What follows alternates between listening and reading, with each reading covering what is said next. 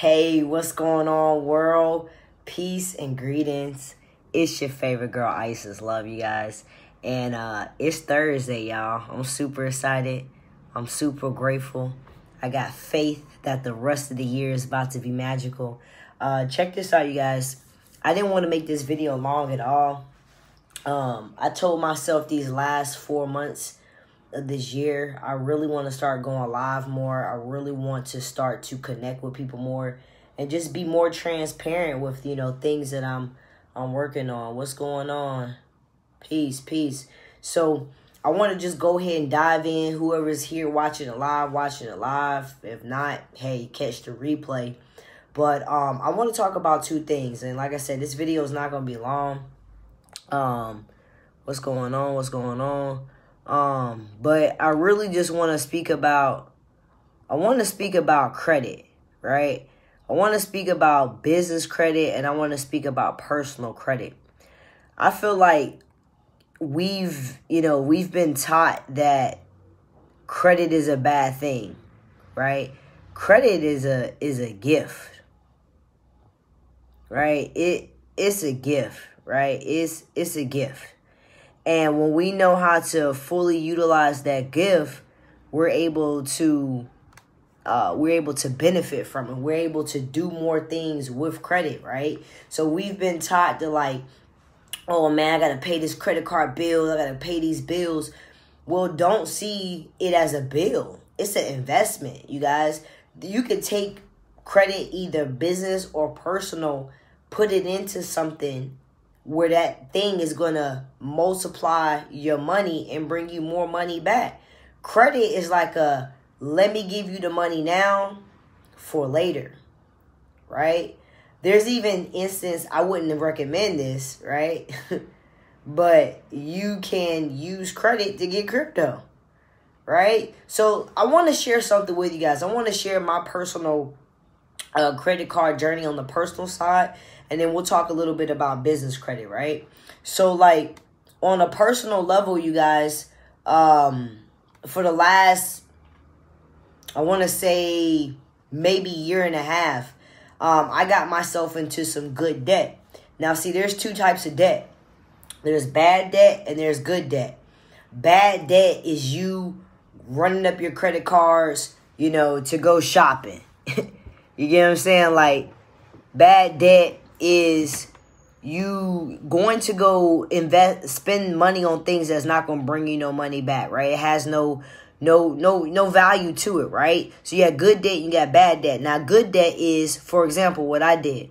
So I want to say about a year some change ago, I wanted to really get deep into real estate. I wanted to really, learn about it. This was before the pandemic hit. And what I did is I had a very nice credit card line. You guys, my credit score was a 785, right? I always pay my stuff on time and everything, right? So I had about a 60, 70K credit line. What does that mean? That means that my line of credit combined with my credit cards allowed me to get purchases that were 50, 60K. That's what that basically means. The longer you have credit, the better your credit history is, that you paying stuff. There's a lot of different factors. I'm not going to get too deep. But when you go through those factors, you put yourself in a position to be able to get longer credit card lines, right? So what I did is I invested about 60K into my real estate school, you guys. And of course, that put me in debt, right? I was about 63K dollars in debt, you guys. Good debt, right? So my credit card score went from a 785 to a 460, you guys. So the whole year, my goal has been to pay that debt off and get my credit cards, my credit score up, right? That's been my goal this whole year. Luckily, because of trading and investing and Airbnb and different things that I do, I've been able to take that debt all the way down, you guys, to 20K, right? And then what I did is, what you guys want to do is, if you want to get debt off your credit card, you can get something called a consolidation loan.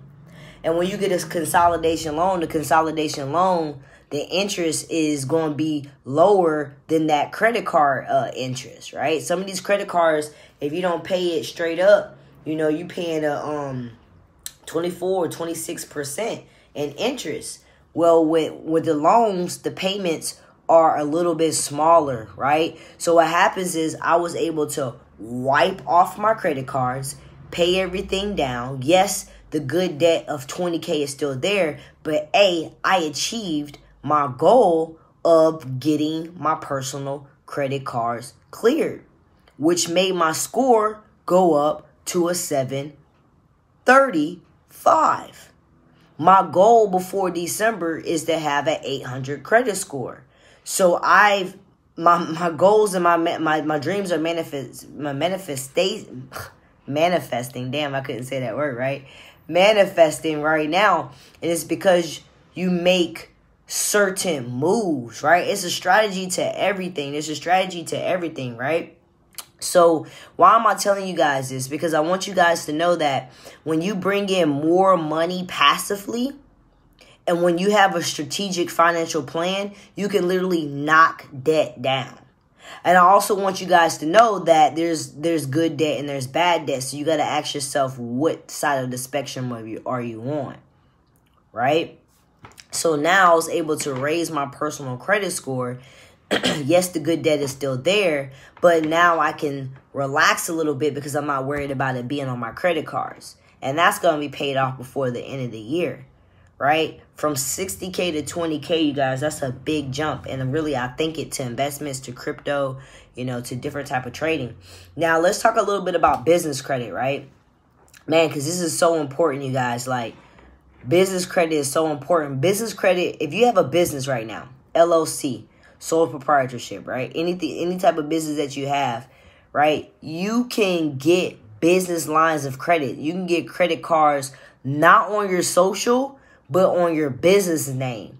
That doesn't mean that you go out there, get all crazy, get all willy-nilly, and just get business credit because you want to shop and run it all up like you did your personal credit. No, you want to acquire business credit because business credit, certain credit card bureaus, they'll give you more of a credit line than your personal credit would even allow you. There's collateral and stuff you don't even have to do with your business credit. So your business credit allows you to get more funding and more money. What can you do with the money? Expand your business even more. Let's just say you need a certain amount of money for startup for your business, but you don't have it all up. Well, who knows? You get you a business card, business credit card, or put yourself in a position where you can get a interest-free credit card. Right? What that means is you don't even have to pay interest on the car for a year. Some of them a year, some of them are 2 years. That means you could just use them and just pay the payment off with not any interest. You guys, that is a big deal, right? Now, in order to qualify for business credit, you don't need to have an EIN number.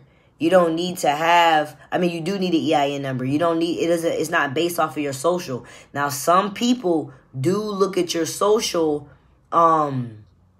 because they want to make sure that they can lend you this, even though if it's on the business side. And that's why you want to use your DUNS number, right? So business credit is a powerful thing, you guys. I'm going live on my cell phone and my iPad.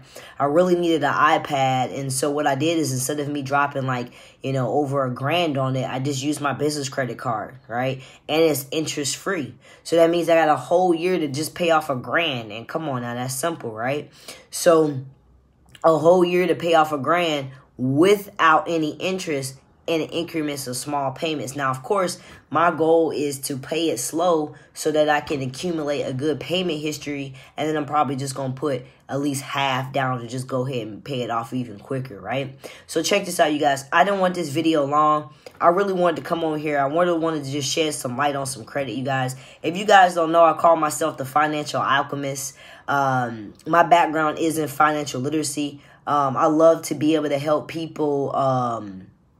I love to be able to help people make, manage, and multiply their money, right? By all means, I'm no financial advisor, but I am sharing methods and things that have worked for me and that literally has gotten me out of being in debt, being homeless, to another spot, another place in my life. So check this out, you guys. I just released a course, 5 Steps to Becoming Financially Sexy. I got some personal credit hacks in there. But if you want to go ahead and get your business credit together, if you want to get your personal credit together, I have access to a whole academy that's going to teach you how to get your LLC set up, like the whole 9 yards. If you're interested in Airbnb, how to get your Airbnb together, how to do drop shipping. Like, if you're really ready to become a boss and you're really ready to become an entrepreneur, you guys, I have the services and I have the tools and I have the information from people that's even doing better than me in life that can help you guys. So check out the link in my bio. That's for the course. I really recommend that you do the course just to get a overall programming of wealth and success, because it takes a programming of the mind to be wealthy and successful. And those 5 steps of my course really hit home with helping you cultivate that mindset. Now, if you want to go ahead and get your business credit started, that's a simple process. It doesn't take long. We can get you started with that business credit. Just make sure you hit me up. And if you want to get your personal credit together, definitely hit me up, you guys. So I wanted to come bring this value, drop these nuggets. I trust you guys are having an awesome day. Also, really quick, I'm going to be helping the next 5 people get their cryptocurrency wallet together. So also, if you want to get your cryptocurrency wallet up together, running like the whole 9 yards, I'll also help with that. Drop crypto below and drop how much you're willing to invest into the service of me helping you out. All right, you guys, y'all have an awesome day today. And you guys know I'm going to catch y'all at the beaches and the banks. Peace.